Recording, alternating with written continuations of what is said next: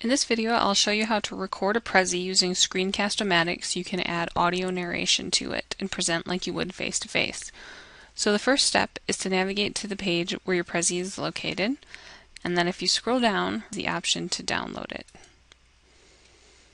And I recommend for you to download it because that gives you more functionality over choosing the size of the Prezi you'll record.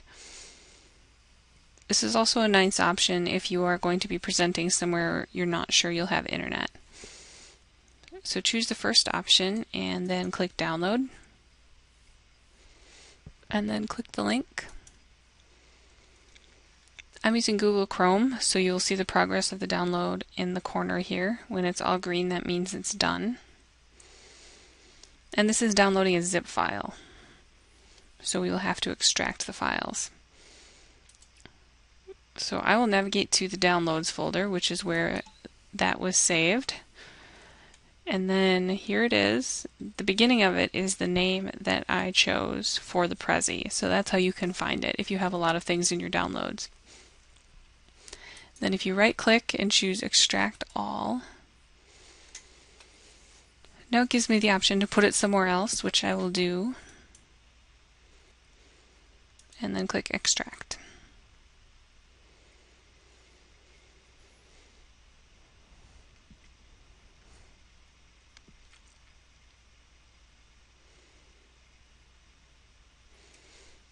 Okay, so here is the folder we just put in here. And the prezi.exe is the file we need.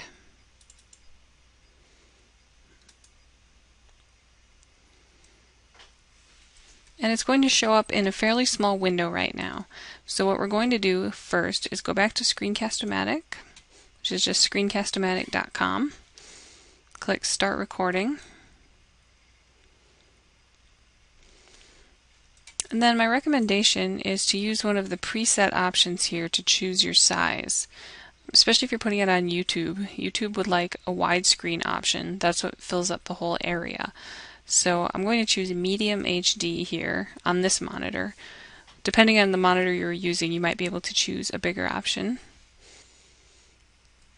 So now we'll size our Prezi to fit our Screencast-o-matic recording area. So you can just click on the corner and drag it over. Make sure you don't leave any of that edge in there. And it keeps this small until you click on it, and then it fills up the area. There we go. So ideally I would like to not have these controls in the presentation area I'm recording, but that is not possible due to the image that we have right here. So that will just have to be part of it. When you're using Screencast-o-matic, you want to make sure that you have the green lines moving to indicate that your audio is being picked up. And whenever you're ready, you can click the red dot to start recording. It will give you a countdown. Note that you have a 15-minute limit with Screencast-o-matic, so go ahead and record your Prezi, click through it, and talk through it like you normally would if you were in a face-to-face situation. And then when you're done, you can click Done.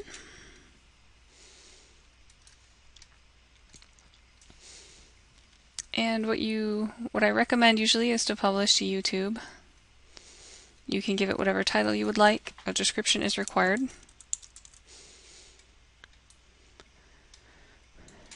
And then what I normally do is leave the video private until it's in YouTube and then go in and change it to unlisted. I recommend checking the advanced options and unchecking show mouse cursor, clicks, and halo. Those can be very distracting in this type of presentation. I already have my YouTube account linked, but I will remove it and re-add it to show you how that works.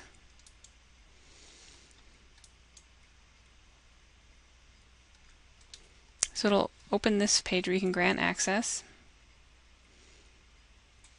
And then I always click to remember.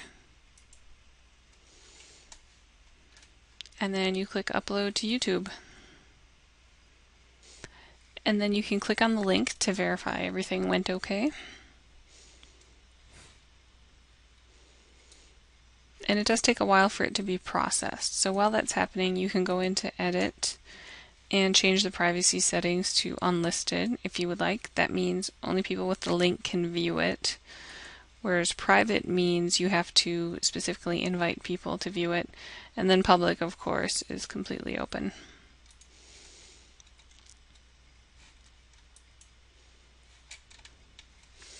Under advanced setting, you have a few other options too. You can choose to not allow comments if you would like.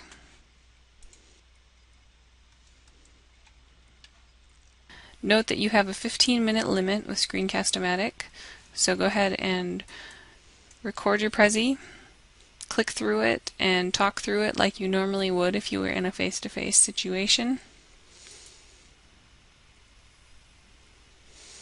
And then when you're done, you can click done. And that's what we recorded.